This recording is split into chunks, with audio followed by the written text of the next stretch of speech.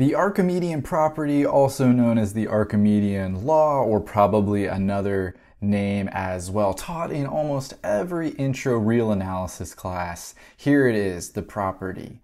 If we have two elements, x and y in R, and here I'm just saying that x is positive at least, then there exists a little n in the natural numbers.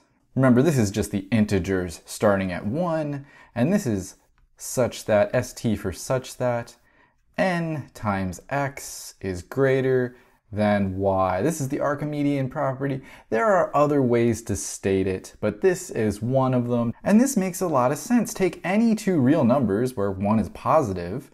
You can make the positive one bigger than the other one, no matter how large it is, just by multiplying by some natural number. Let's give a proof here, proof of this.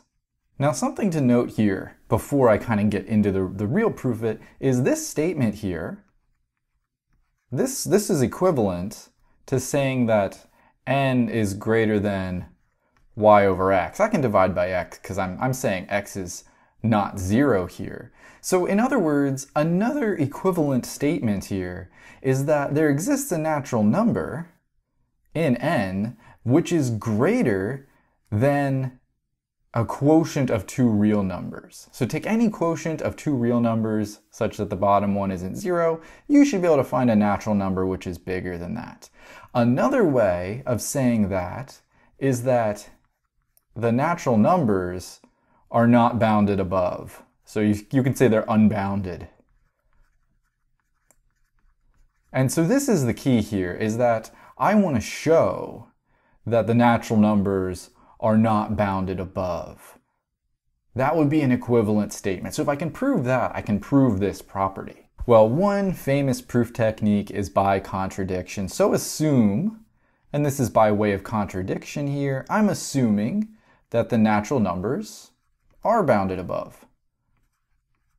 Let's assume they are, and we'll hopefully get a contradiction. Assume they're bounded above. Well, they're bounded above, and we know that the natural numbers are certainly non-empty. They're a non-empty set.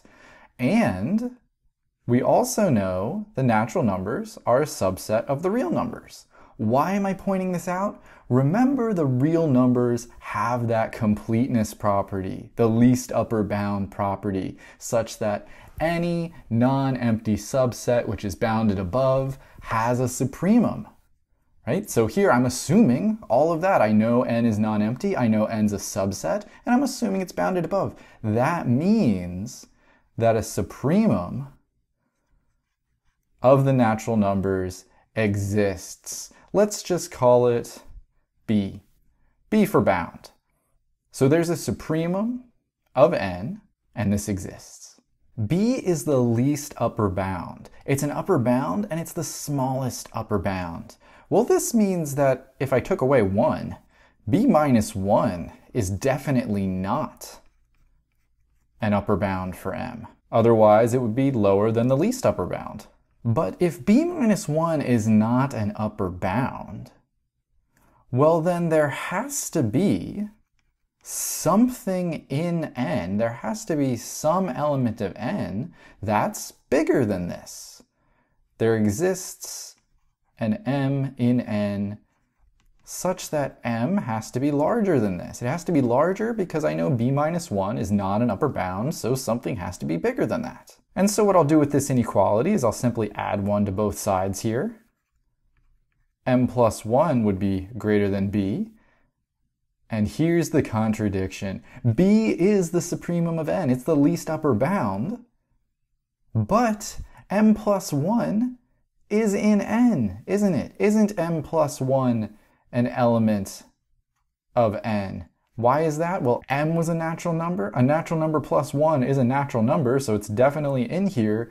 But I've created a number which exceeds the upper bound, and there's a contradiction. So we have this contradiction, meaning that the natural numbers are in fact unbounded. They are not bounded above, which is totally equivalent to what we wanted to say with this Archimedean property. Now click the link on the screen to watch the next video in the course.